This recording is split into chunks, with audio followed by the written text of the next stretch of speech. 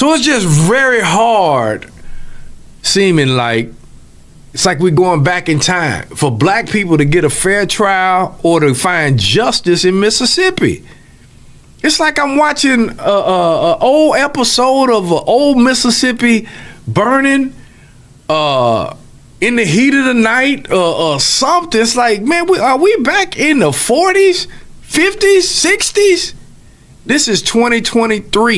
Have you been following the DUI trial of this woman who was high and drunk and high, and she killed the mother and her little baby and basically ruined the future of her other two children that were in the car. Took their mother for one, but then just damaged their bodies.